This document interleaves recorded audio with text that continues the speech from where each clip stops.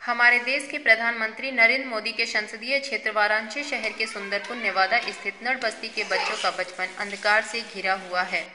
यहाँ ज़्यादातर लोग भीख मांगकर अपने परिवार का गुजर बसर करते हैं। इन लोगों को भीख ज़्यादा मिले ये सोचकर ये लोग अपने बच्चों को भी साथ ले जाते हैं और उनके नाम पर भीख मांगते हैं। जिस उम्र में बच्चों के हाथों में खिलौने, किताब, कापियाँ और पेंसिल होनी चाहिए, उस उम्र में उनके हाथों में कटोरे थमा दिए जाते हैं, जिससे ये बच्चे अपने शिक्षा सहित तमाम बाल अधिकारों से वंचित हो रहे हैं।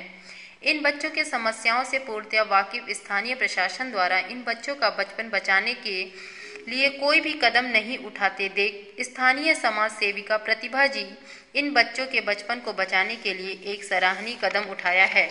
उन्होंने इस नड़ बस्ती के 20 बच्चों के लिए अपने घर में एक स्कूल खोला है।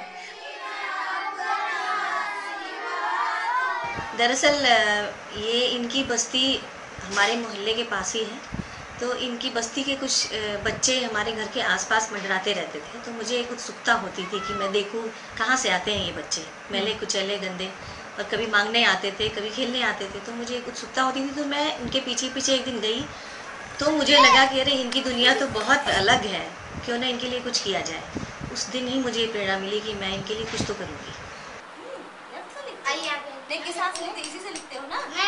आप यहाँ क्या करने आई हैं? पढ़ने। आप लोग यहाँ कितने महीने से आ रही हैं? 4 महीना से। आपके लिए ये स्कूल किसने खोला है? मैम जी। आपके स्कूल में क्या क्या होता है? पढ़ना होता है, पढ़ाता है, गेम खिलाता है और अंगूर खिलाता है और केला वाला रोटी फाड़ना होता है। फिर मैडम जी टेस्ट लेता है। रोज जैसे रहो, देखो करीना देखते ही इस विद्यालय का खर्च कैसे चलता है मैम? फिलहाल तो मेरा पूरी तरह व्यक्तिगत प्रयास है ये। मेरे अपने जितने भी बचत के पैसे थे वो मैंने अपने पति के विरुद्ध, अपने परिवार के विरुद्ध जाके निकाले, और मुझे लगा कि इन पैसों को बैंक में रखने से बेहतर है कि क्यों ना मैं इन बच्चों की परवरिश पे खर्च करूं। क्योंकि अगर इन बच्चों की परवरिश होगी तो क्या पता यही कल के बच्चे हमारे समाज के लिए कोई एक अच्छा मुकाम स्थापित कर पाएँ, और अगर हमने इनकी देखभाल ना की, उनको सही रास्ते पे ना लेके आए, तो क्या पता यही बच्चे एक अराजक तत्व बन के हमारे समाज के लिए खतरा बन जाए। पापा दारू पी के मारता है, मम्मी के बर्तन पीता है। और आपकी मम्मी क्या करती हैं? बर्तन मारता है, मांगने जाता है। क्या मांगती हैं? भी। आप भी जाती हो? नहीं। पहले जाती थी? हाँ। आप पढ़ लिख कर क्या बनना चाहती हैं? पुलिस। अभी आपके सामने क्या चुनौतियां हैं? चुनौतियां तो बहुत हैं। पहली और सबसे बड़ी चुनौती है उन बच्चों को ही बार बार हमारे अपनी संस्था में लेके आना और पढ़ाना। और जहाँ तक मुझे लगता है उनके माँ बाप को ही इंटरेस्ट नहीं होता है कि उनके बच्चे आके पढ़ें, क्योंकि उनके बच्चे जो उनके लिए कमाई का एक जरिया है, वो अपने माँ बाप के साथ बच्चे निकलते हैं भीख मांगने के लिए। और आमतौर पे ऐसा होता है कि बच्चे 20, 25, 30 रुपए तो कमा ही लेते हैं माँ के साथ रह करके। तो हमारे आने पे उन बच्चों की कमाई मारी जाती है जो उनके बच्चों के माँ बापों को पसंद नहीं आती है। तो पहली बात कि वो अपने बच्चों को भेजना नहीं चाहते, खुद जाके रोज ले आना पड़ता है। हमारे पास जो वित्तीय समस्याएं हैं, क्योंकि इन बच्चों को नहलाने धुलाने के लिए जो शैम्पू, साबुन और जो तेल और बहुत सारी चीज़ें जो हम इनके ऊपर खर्च करते हैं, और उनको पढ़ाते लिखाते हैं, स्टेशनरीज़ हैं, बुक्स हैं, नोटबुक्स हैं, और इनको बैठने के लिए जो व्यवस्थाएं करनी है, इनके लिए जो खेल खिलौनों की बहुत सारी चीज़ें हमने जो इकट्ठा कर रखी हैं, और जो इनको हम खिलाते पिलाते हैं। तो ये सब चीज़ें अभी फ़िलहाल तो मेरे पास से हो रही हैं, लेकिन अब इनकी रिक्वायरमेंट्स बढ़ रही हैं। अभी इनको चाहिए बैठने के लिए फर्नीचर, इनको चाहिए ब्लैक बोर्ड, इनको चाहिए किताबें और बैग्स चाहिए, यूनिफॉर्म चाहिए, जो इनकी रिक्वायरमेंट है, जो जेन्युइन है, जो उनको चाहिए, और मैं नहीं दे सकती क्योंकि मेरे पास अब रिसोर्सेज नहीं रह गए हैं।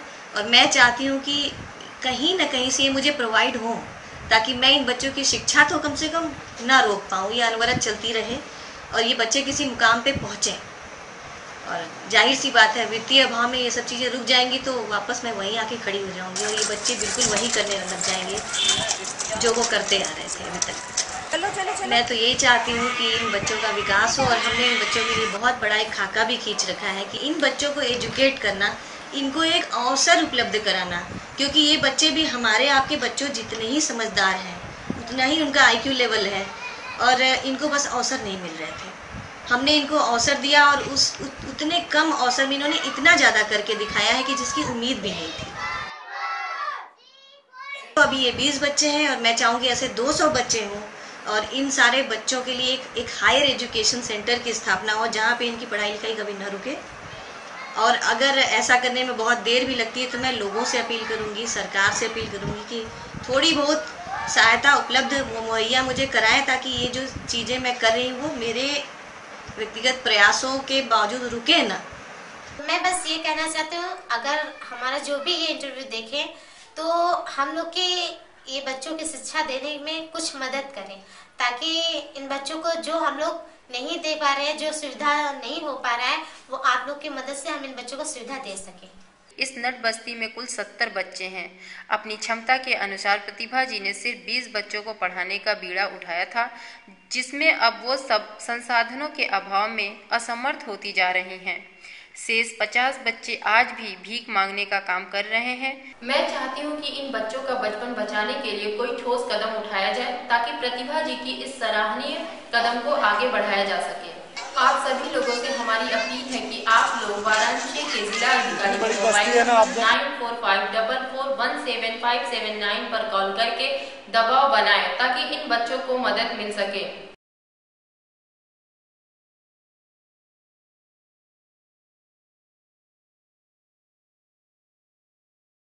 मैं शबनम, वाराणसी जिले के उत्तर प्रदेश से इंडिया अनहट के लिए।